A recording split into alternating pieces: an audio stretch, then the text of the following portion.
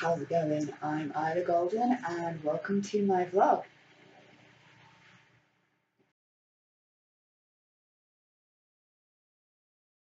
Alright, okay. So I'm planning to do something a little bit unusual this week. The main reason for that being there are two kind of exciting things, or exciting for me things, that I want to talk about, but they are like so completely unrelated to each other that I don't necessarily want to make them the same vlog. It may end up being that I don't have enough to talk about for either, and they end up, or I don't have enough to talk about for one, or I don't have enough to talk about for the other, and they end up becoming one vlog. But they, like, at this moment in time, as I sat down to start filming the first one, the plan is to make them two separate vlogs, but to upload them on the same day as basically being part of the same vlog. Why do I want to do this rather than separating it out over 2 weeks, which is something that I could definitely do? I feel like they're both very relevant to, well, one is going to get less relevant the further we get away from the event that's happened. The other is going to get more and more relevant as the weeks and stuff go on. So both of them have good reasons for not waiting. But at the same time, you know, I could just do it as two vlogs over 2 separate weeks, but I feel like I want to capture my thoughts and my feelings about it and how I'm feeling about it, like, now and today. So it makes the most sense to kind of make it two separate vlogs released on the same day, because I'm not going to change what I'm wearing. That's the long and the short is I don't have to change what I'm wearing, and I'll do like two separate ones, and I don't want to have to do a, oh yeah, I filmed two vlogs on the same day, blah blah blah blah blah. So yeah, I know that's a bit of a confusing reason for doing two unrelated vlogs and releasing them both on the same day, but I get the feeling they're both going to be about the same length each, and sort of fairly short ones, and probably like in total kind of make up the length of like an average length one. So to me it kind of makes sense to just sort of like do it like this and see how it works. I may do other ones like it in the future, but at the moment this is like probably the only time I'm ever going to do something like this. So with that said, exciting topic the first. So this is part one of the two, or this, yeah. I mentioned this a couple of times over the last couple of vlogs, but one of my friends has been involved in a piece of theatrical work during August, and weekend just gone, so literally 2 days ago from the time I'm filming this. The performance, it went on over the 2 days, so it went on over the weekend, but like the big sort of finale of it was Sunday evening, which I went along and saw. It was all very exciting, and I've been looking forward to it for a long time because obviously with her being involved with it, I've known about it for longer than a lot of people would have. Obviously she couldn't say anything about it sort of like in the initial stages, because, you know, she had to sort of like keep it hush hush, but I did sort of learn about it before a lot of people would have, but I only at the point when she was allowed to sort of talk about it. So the very exciting event, and if you live in Plymouth you probably already know what it is, but there was a dragon. There was a dragon in the city centre, and it was awesome. So obviously it was a puppet, and the whole event started with the dragon egg and the baby dragon coming out of the egg, and then on the second day it was the adult dragon, and then at the end of the event the dragon took flight. I didn't get much of the flight on video, unfortunately. I'm hoping somehow to scab some full-length video from somewhere at some point. I'm not sure how I'm going to manage to do that because nobody else I know went to the event. I'm kind of hoping my friend's parents were there and caught like that bit on video. I was very disappointed. Like my phone battery died, like literally at the worst possible moment. Then I've been taking so much like film and pictures and stuff of like I couldn't go to the day part of the event on Sunday because I was working. But I arrived about 7 o'clock in the evening. I was just like all the like the things that were going on. I was like taking like pictures and stuff. So that kind of is what ate through my battery before I could get to the bit that I actually really wanted to film. So yeah, it was it was very much that. Like it was a 2-day event, and my friend was one of the puppeteers. I know from what she's told me, and she's told the other friend that she was talking mostly to about it. That it was like a really grueling process for them going through and getting selected for it. So there are a lot of people who kind of auditioned for it who didn't get selected. So she was very fortunate to sort of get through.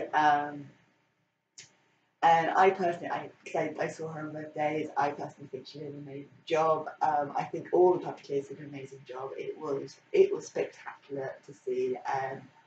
I don't think like the footage that I've got necessarily does it justice in a lot of ways.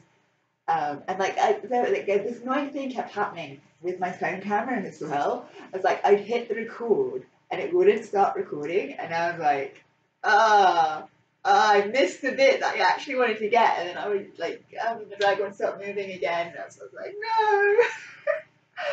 no. I did manage to get like quite a few like really nice photos.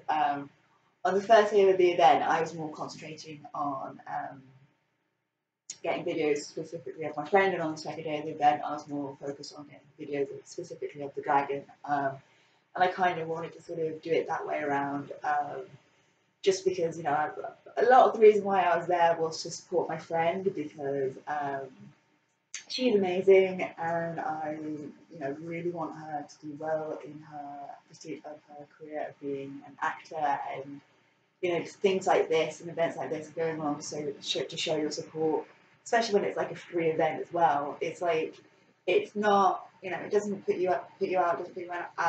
It doesn't cost you anything. And it's an amazing thing to sort of support them for something like this, as I said, because in the long run, this could be the steps that she needs in order to sort of get her career on the track that she wants it on. So I think I'd be supportive of that. I care about my friend anyway. So the second reason is the dragon. Like, there's a dragon in the city centre. Why would I miss that? Yeah, I spent like just talking to everybody, going, "There's going to be a dragon this weekend, and my friend is one of the puppeteers. You need to go see it. You need to go see it."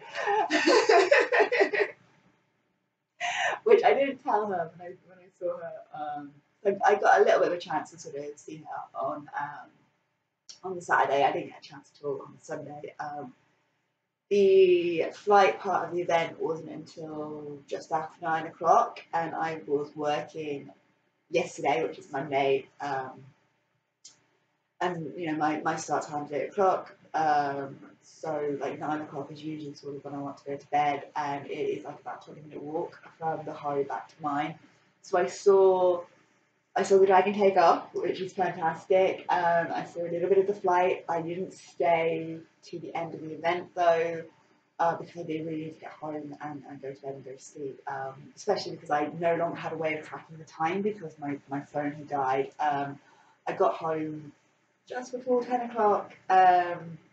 I messaged my friend to let her know that I wasn't able to stay to the end of the event, which I had initially been hoping. I was hoping, I think if things are sort of like, because I think there was a little bit of a delay at 9 o'clock, which was when the flight was sort of planned to take place. I think it sort of ended up being about 5-10 minute delay. I think if it hadn't been for that, I might have stayed a little bit longer and long enough to sort of see like the very end part of it. Because my phone died and I couldn't get those final shots anyway, and I was really annoyed I couldn't get those final shots because oh my god, it looked so amazing. Like even as I was walking away, I would every now and then I would stop, I would turn back, and I'd see like how much further out the dragon has gone, and it was an amazing view. It really was. The dragon like that took flight was just awesome, and I'm so glad that I did get to see as much of it as I did get to see. And so I'm so disappointed that my camera died and there was no way for me to get any final shots or final video because oh, it was just so like it was just so amazing. But yeah, I did have to get home and go to bed. So when I sort of got in and got my phone on charge, I did sort of message my friend and sort of like was like, I'm sorry I couldn't stay for longer, but I have stupid work in the morning and I have to go to bed. But it was amazing.